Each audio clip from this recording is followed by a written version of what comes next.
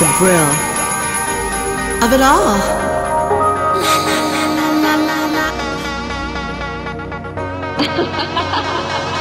Tell me, fairy god babe.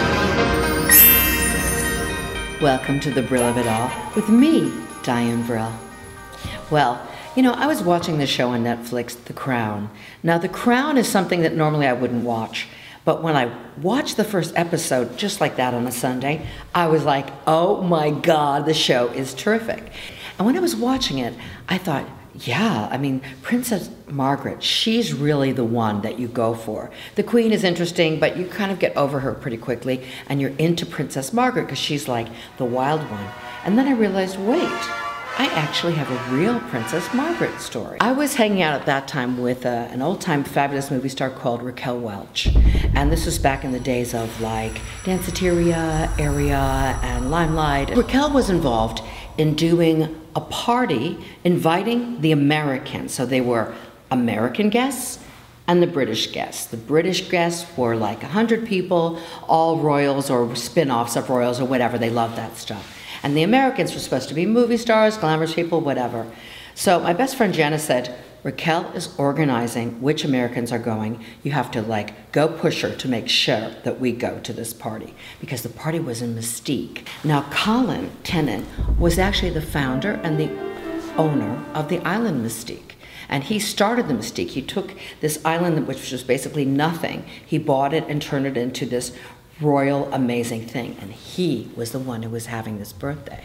So being invited to a party like this is maybe a once-in-a-lifetime thing. There are going to be events every single night around the island, and here we are on these mega yachts going into this event. Princess Margaret is the groovy one, but she also was the resident royal. So there are a lot of rules around a resident royal. For instance, we had one of the dinners on one of the nights.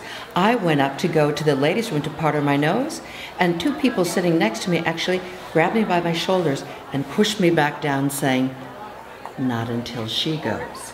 Meaning, don't worry, she just had her 4th gin and tonic. She'll be going pretty soon. After that, we went to a party every night leading up to the most incredible night. And we had gorgeous saris covered in gold thread and diamonds and jewels, and everybody was fabulous. So Princess Margaret, we'd run into her earlier on the beach, and Raquel Welch and I were lying on the beach, you know, horizontally, having a great time, and all of a sudden we see this group of people with older Princess Margaret with all these guys with umbrellas above her, and she's walking in this bathing suit like must have been from the 1940s. So all of a sudden they stop, she turns her head away, and a group of people come our way and ask us to please cover up because the princess is walking on the beach. So Raquel and I scampered to put something over our breasts that were lounging. We were lounging in the sun and getting beautifully tanned all over. Then later, there was a party that night. And at that early part of the party, I met Princess Margaret. And she gave me one of these and smiled and was very happy to meet me and actually quite cute and generous with me. I didn't see her until later on that evening. Now what happened is the party was amazing. The lighting, the stars, the glamour everywhere. But one toilet for the entire group of whatever, 200 people that were at this event in Mustique.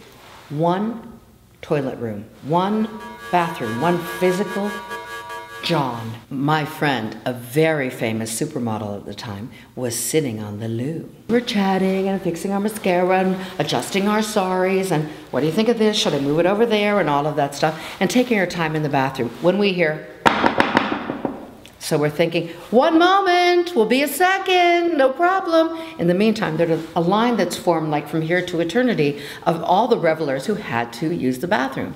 So they came back, again, knocking. All of a sudden, a lady in waiting, apparently, we found out later who she was, opened up the door, and there was my friend sitting on the toilet, and me like adjusting my outfit. She said, I'm sorry, you'll have to clear the bathrooms now. The princess has to use the facilities.